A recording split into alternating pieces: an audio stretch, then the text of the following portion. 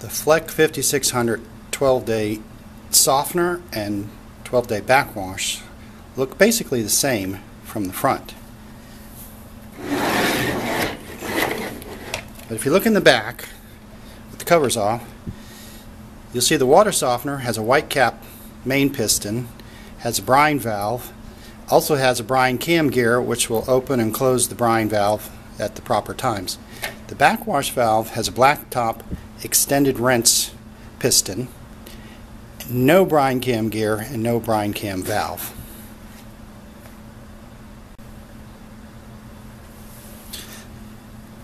If you want to convert a 12-day 5600 softener valve into a backwash only, the first thing I would do is take off top power head, 2 screws here, 1 screw holding the main piston. As soon as you do that, you can slide it forward, up, and off. This will make it easy to work on the valve body where most of the changes need to be made. The next step in converting the valve is to remove the 3 screws, which took me a minute to unscrew because they were really tight, off the top plate. Plate slides straight up. Now I'm going to pull the main piston out. Seals and spacers are going to try and come up with it, but we're not changing those, so we just want to push them right back down. Don't forget this little top seal here. Get them back down. And in place of the softener piston, we're going to put the backwash piston, and it's just a slight difference in the openings here that give it a slightly longer backwash time than the softener piston. Softener piston would work, it just wouldn't give you as long a backwash time. And then we will not leave the brine valve, so just kind of wiggle that and pull hard. Make sure the bottom O-ring doesn't come out with it. That's sitting down there in the hole. And actually, since we're not going to use the brine valve, we could pull that out of the hole altogether. Let me get that out. This is the one you got to watch out for when you're rebuilding your softener and make sure you get it back in the hole correctly. But we're just taking it out because we've got a plug to put in there, and the plug has that O-ring on it already. It presses down into the hole, sealing off where the brine valve was. So you remove the brine valve because you don't need it, because you're going to backwashing, you're not using any brine, you're not sucking anything out. And we're putting in the black top filter piston because it backwashes a little longer than the white top softener piston that was in there. Okay, now we need to make several changes over here on the injector drain module. With the power head off, it's real easy to get a little crescent wrench on this brass fitting. This is to connect to the brine or salt line for the water softener. We're not going to be connecting to one, so we're going to take that out. It's got an O-ring on it. Your brine flow control for refilling is embedded in there, but like I said, this is used for water softener. For backwash, we just put a plug.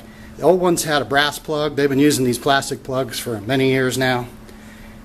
And like I said, it has an O-ring on it. Just screws right in place, caps it off. No water should be going that direction anyway, because you've got a plug in here, and but this is just another guarantee that water won't try to go this direction. Snug it up there.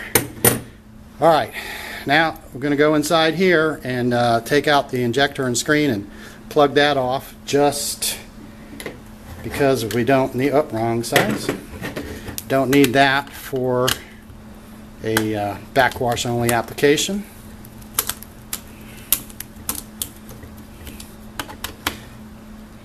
Any repair or change out on these 5600s require just simple hand tools you should already have.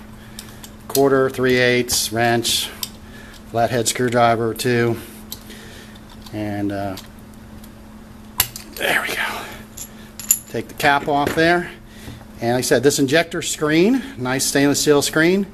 Since we're not going to be running anything in and out of this injector, we can just take that out. Don't need it.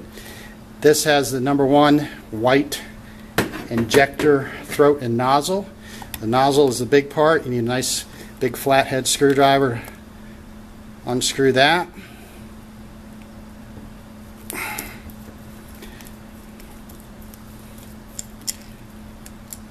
And then down inside, see if you can see that. Get the right angle for you. There's a white throat. Get me a slightly smaller screwdriver, flathead screwdriver, and go in there. Also, it should be noted, once you have this off, the module does separate from the valve body. And in this case, that might be the easier way to work on it. See, I can go down here, get it in the slot, spin it around about 8-10 times. That should be free. Now I'm going to turn it upside down. It drops right out. Okay, we do not need the throat because we're creating any suction. We're not using the injector. So there's this black plugged. There's no solid through hole on this one, whereas your regular injectors all have a tapered hole that is designed to flow at various rates depending on what size tank you have. So we're going to put this black one in. Find the threads. I like to do this with my fingers because it is plastic on plastic, and the worst thing you could do is cross thread this, because then you have to get a new housing. So I've got it most of the way in there. I'm just going to snug it up. Just get it in there. There. It's snug. So now the drain flow button would go in here, and if you need to change that out, let me show you that too. Okay, last step and last but not least is the drain flow button would be changed. If you're going from a softener to a backwash, you're going to need a higher flow rate. Typical softeners will have maybe 1.5, 2.0, 2.4, 8, 9, 10 inch tanks. We have a nice tool that's made to do this job. It has slots, 4 slots that match up perfectly with the inside of this. You don't have to purchase it. You can carefully use a pair of needle nose pliers, grabbing firmly and slowly unscrewing. Now if this is an older system, you may have a hard time getting this to start coming out. You may have a lot of calcium or other buildup.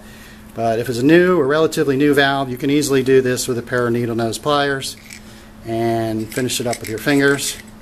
This is your drain line flow control retainer, DLFC retainer.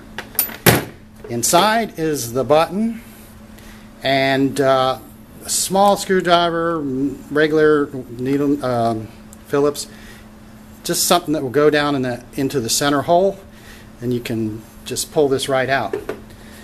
And then you're going to put your bigger one. This one is a 7 gallon per minute, and the reference when you're putting these buttons in is we always put the numbers in first on these drain flow controls. So you just put it in there with your finger, push it all the way down, put your retainer back on, do it mostly by hand, and then at the end use your needle nose, or if you got this nice handy dandy tool.